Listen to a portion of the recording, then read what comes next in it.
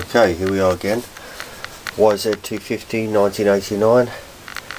Just a quick overhaul of the engine as we bought it.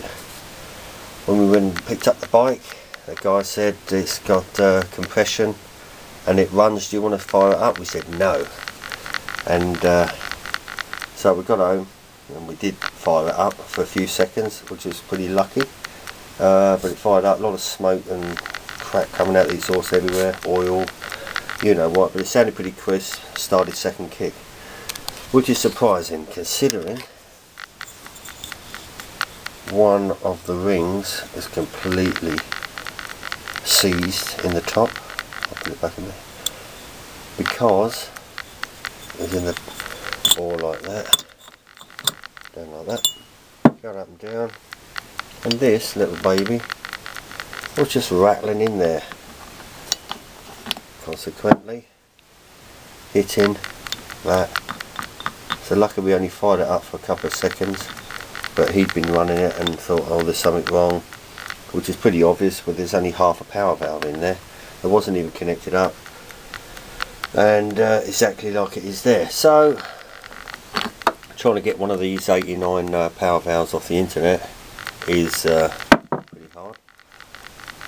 If you're lucky, I don't think you can get new ones anywhere, but I'm sure you can get second hand ones. But we did from the States.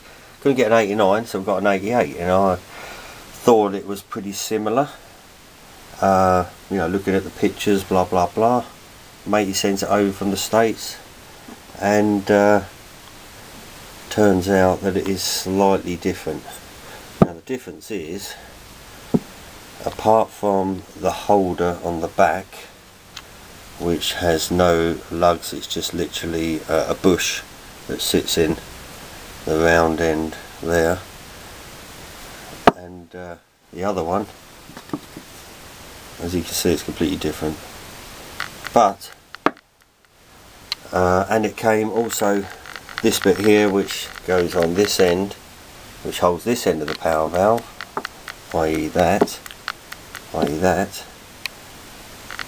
had no rubbers or centers in it. So and other issue was, you can see by that it's different. The ends are completely different. These areas here, these dimensions are the same, but it's just the ends here. One's got a screw that goes inside, and the other one's got an external bolt thread.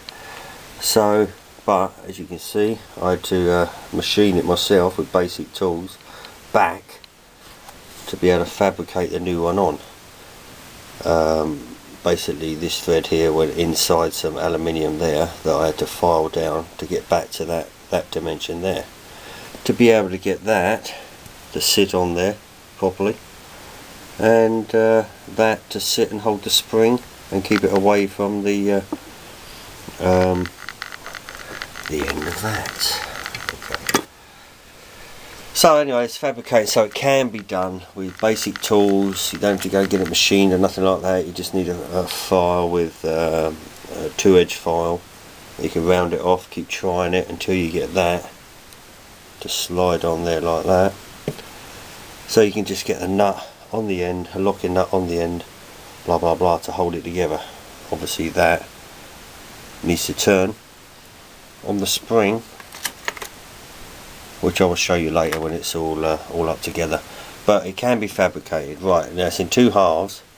This is the new one that we got from the States, and he sent it with a broken bit that holds it on, so it's actually pointless. So anyway, they go together. As you can see, there's two pins like that, and they're going together. I can't really see that well because I'm only on a little camera. That goes together like that. Actually inside, as you can see, like that.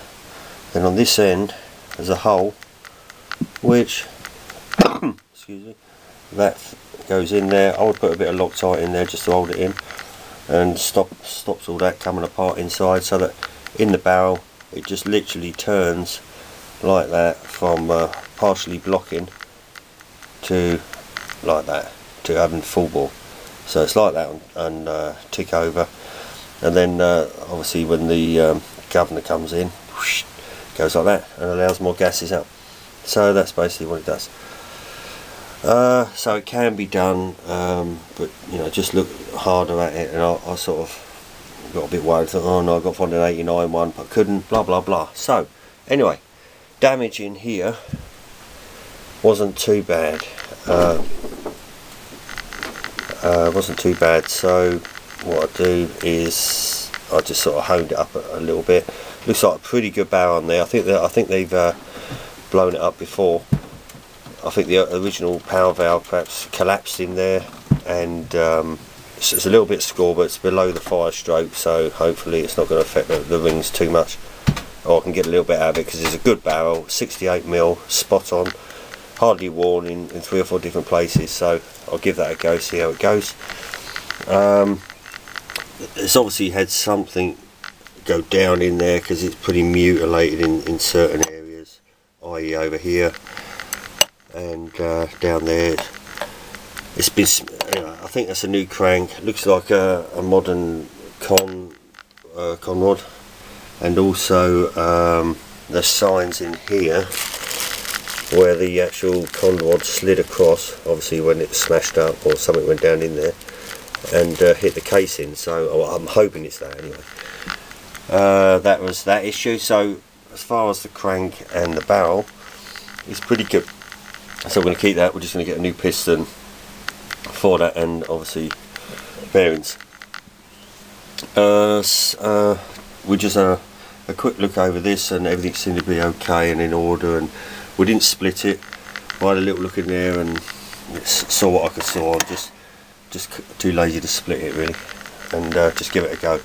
Clutch was alright when we tried it, when we had it going for literally 30-40 seconds, and this here, we noticed, this was the one that was on it, which we wouldn't have run it. It's got some teeth missing. That's off the pump. The well, I said get some sort of gearing on the back there. It's about £26 new. Bought it off the internet for, well, tenner, something like that. So that fits, and that's all standard.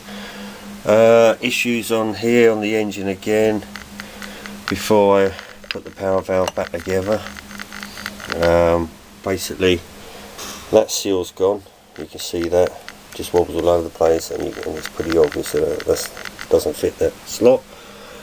Took this out, obviously to do some bullshit painting on it, and it's rusted up there. The bearing inside there is rusted away, and obviously a new seal on the top there as well. That's what we're going to get.